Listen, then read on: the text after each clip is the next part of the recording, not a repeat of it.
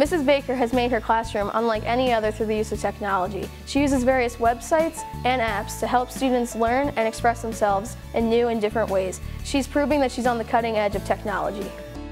We're learning more, we're doing more with technology that we would not be able to do just on paper. With being able to use the Chromebooks, we get to see more than what Ms. Baker actually teaches us.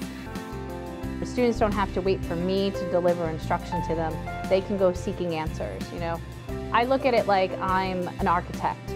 I design the plans for our learning activities, but then my students are the contractors, the subcontractors, the builders, the decorators.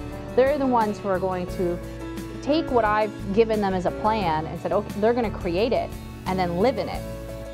It benefits with the learning experience and how it's more open instead of having to read a book or a dictionary. So you could get the answers instantly on a smartphone or a computer whenever you can.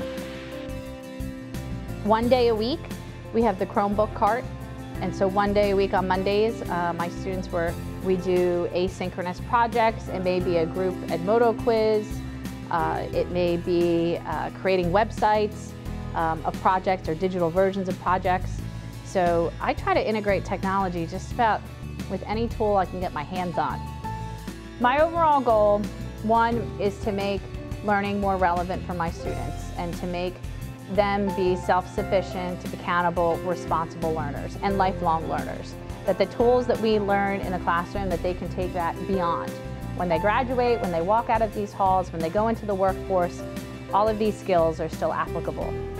Mrs. Baker's use of technology in the classroom is a glimpse into the future of education. She is pioneering a whole new and better way for our students to learn and create better futures. I'm Luke Miller for SNN.